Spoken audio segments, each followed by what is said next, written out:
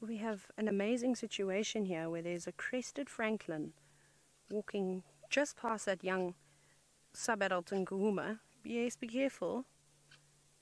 I don't know if it's seen it just yet, but you can hear it acting very suspiciously, or very nervously, sorry.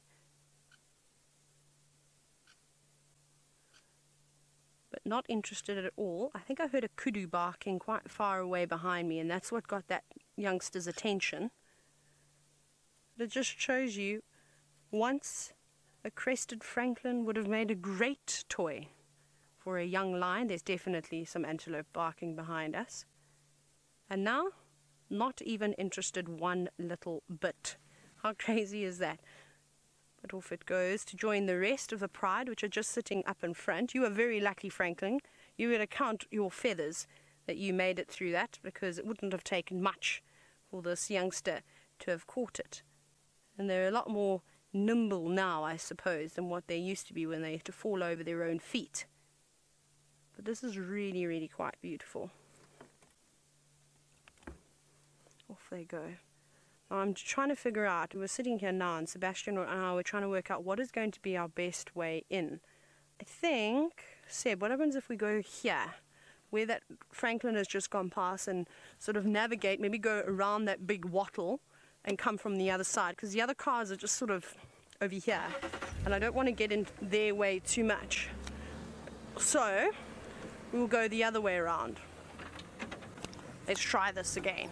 We've got lots of nice leaves to clean later. All the old ones. No one was going to eat them anyway.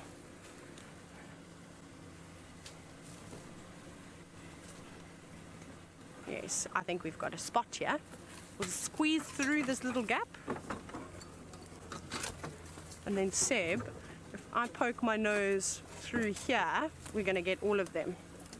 This will be quite nice. You'll just see all their little heads. How's that? Fine? Yes. There we go. Now we can count them too. 1, 2, 3, 4, 5. So 5 adults are here. 1, 2, 3, 4, 5, 6 little cubs. So there we go. I can confirm that the entire Nkuhuma pride are here, and they look wonderful. Isn't that a great shot? You can see that follow me sign so clearly now on the lions in the back of their ears, those black marks. So just as a waterbuck has a white ring around its bottom, this is how the lions follow each other around. A slightly more subtle sign, and then they also have got the black tip or black hair on the tip of their tail, which they will use. And we've got a whole, look at the, can I draw your attention away? Look at this family of francolins that are now coming down here just to the left. There's about 7 of them, acting very nervously. Look at this. They're all saying, everybody quickly, move fast, nobody get left behind. Now they know the lions are here, and they do have to be careful, even though it would be a very small meal, one mouthful in fact.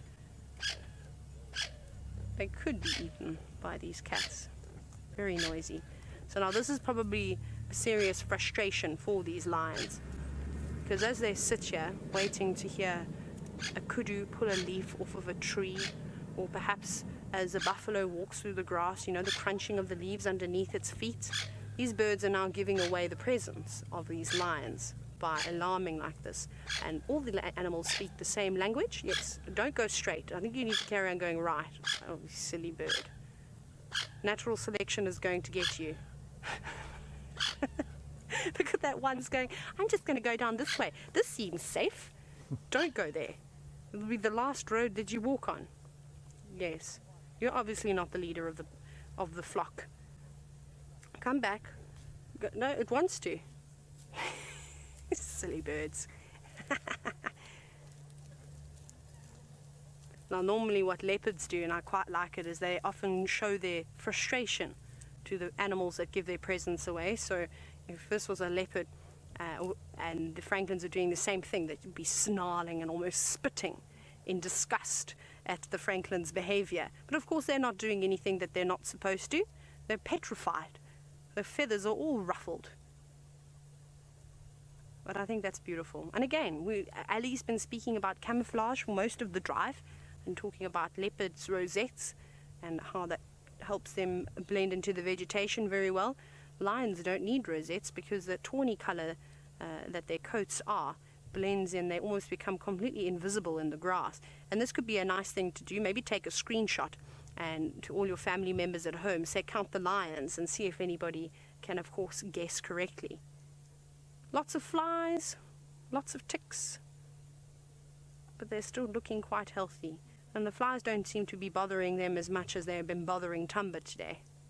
Well, I suppose as you get older and the longer you live in the bush, the more tolerant you become. Or you just pick up a guarri branch, like what we do as presenters, and swat away. I must admit, I have murdered many biting flies in my career, and I don't feel sad about it at all. They bite me, they make me bleed. I feel no remorse for the flies. Oh, my comms are gone again. Now, Sunny Jane, I think you've said Sunny Jane. You're wondering how many, is there only one pride of lions on the reserve? I think the question was, sorry Alice, my comms have decided to disappear again, perhaps as we were bouncing about in the car. No, there's not just one pride.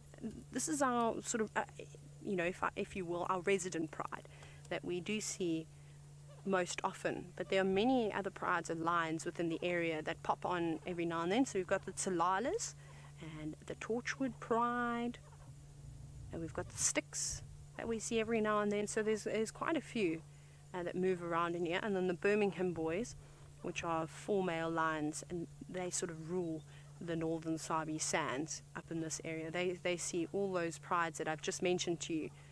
They are responsible for most of the cubs now too, with the sticks, with the Torchwood, and as well as the Nkuhumas. The Taylas, although yes, I did see quite a while ago. It was actually, I think I mentioned it a couple of weeks ago, that I saw the Tayla female, the tailless female. She had cubs. I think it was 2, which was quite nice to see. We haven't seen them in person, but I did see some pictures, and we actually haven't seen them for quite some time.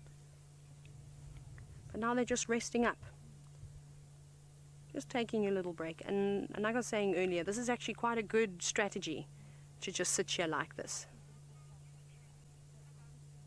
waiting, listening, waiting for one animal to make a mistake, to make a noise, and then they'll be up and heading in that direction.